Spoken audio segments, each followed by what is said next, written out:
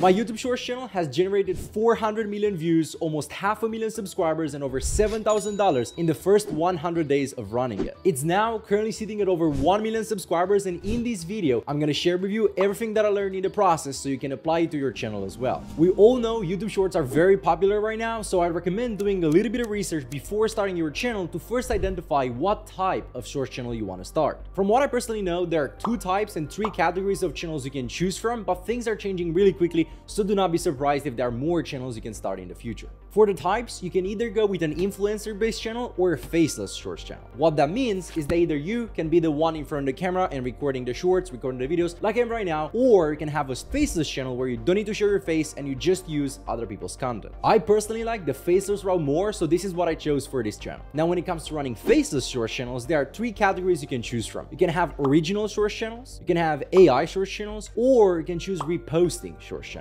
There are pros and cons for each channel, but for the scope of this video, we're going to talk about reposting Shorts channels. Takeaway number 2 is that once you have decided what type of Shorts channel you want to run, it's time to think about your niche. Many people might recommend going with something that you're passionate about or something that you have some sort of interest in, which is a good advice typically, but it's not always true. My niche for the Shorts channel we're going to be speaking about today was simply viral content. I wasn't necessarily following a particular niche or a particular style of videos, but I was posting all of them with the sole scope of them going viral. As you can see, the videos are about life hacks, celebrities, and all sorts of random products. The only thing that all of these videos have in common is that they went viral and they got millions, tens of millions, even hundreds of millions of views, some of them. I know this might sound a little bit surreal, but I believe anyone can do it, especially in today's day and age, and here's how. In order for these short videos to achieve over 880 million views on that channel alone, there were 3 principles I was looking when picking the shorts. Number 1, they needed to be viral on TikTok. I was specifically looking for creators that had under 100,000 subscribers and for videos that had over 3 or 5 million views. Number 2, they needed to be mass appealing. This is not generally true,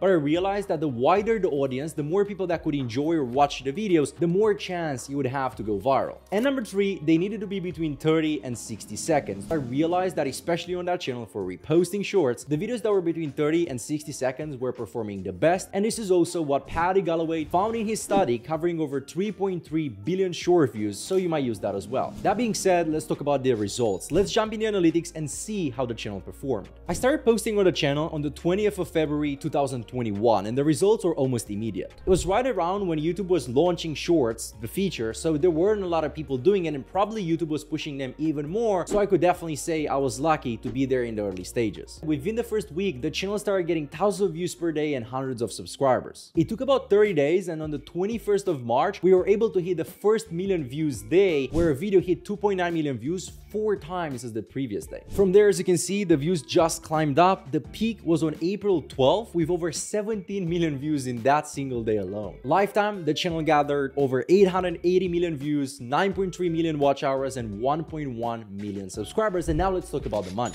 Takeaway number 4 would be your monetization strategy. From my perspective, the main ways you can monetize your YouTube shorts, especially if you don't want to create a personal brand, are 1, the Shorts Creator Fund, 2, affiliate marketing, and 3, redirecting the traffic. Now, I'm not a fan of affiliate marketing, and because the videos weren't original, the channel did not get accepted into the Shorts Creator Fund, but that's fine because I knew that from day one. My goal with this channel from the beginning was to generate the views, build the audience, and then redirect the traffic to YouTube automation channels. If you don't know what a YouTube automation channel is, it's simply an automation and a delegation channel. So instead of being in front of the camera all day, like I am right now, you hire other people to do the content for you. You pay them a fixed price, take the videos, upload them to YouTube, YouTube pays you, and you can basically make an infinite amount depending on how good your videos do. I've been doing this business model for the last 3 years, and it's pretty cool. Now let me explain how all of that worked. If you go to the community section of the channel, we will see that there are dozens and dozens of community posts, all directing traffic to other videos. Since the channel was getting millions of views per day, some of that audience was watching the post as well and was going to the other channels, basically building them up. Speaking of results, here are a couple examples from an anime channel that I used to promote. We got this video right here, which made $140 in AdSense revenue, this one with $130, $260, $330, this one with $200, and the list goes on. In total, for the selected period of 100 days from January 1st to April 10th, this anime channel alone generated $2,000, and it was probably one of the 10 channels that I used to promote. Now granted, not all of these channels were mine. We were also selling community tabs and end screen in bulk to other channels for $50, and I could confidently say I've generated over $5,000 from selling those as well, but unfortunately I didn't document that process and I didn't keep track of each transaction. This is pretty much how this reposting short strategy generated me over $7,000, and if you'd like to see more videos where I do shorts experiments,